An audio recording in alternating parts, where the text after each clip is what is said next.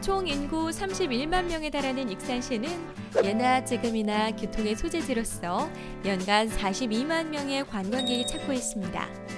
특히 2015년 4월 이후에 개통된 KTX 덕분에 서울까지 가는데 소요시간이 1시간대로 줄었고, 익산을 거점으로 전주, 군산, 부안, 정읍, 진안 등 주변 도시로의 이동시간도 1시간 정도임을 생각하면 익산시는 정말 명실상부한 전북교통의 중심지라고 할 수 있는데요. 더불어 백제역사 유적지구로 유네스코 세계유산도시로 등재됨에 따라 앞으로 관광코스 개발에 따른 더 많은 관광객들의 방문이 예상되고 있습니다.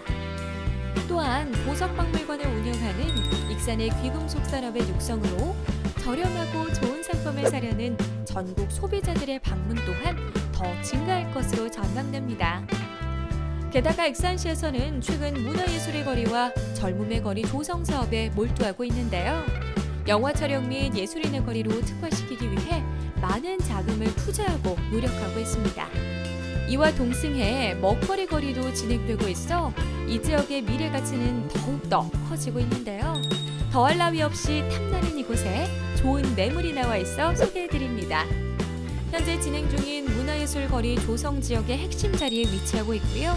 대지 142제곱미터, 건축 면적 99제곱미터, 연면적 300제곱미터의 건물입니다.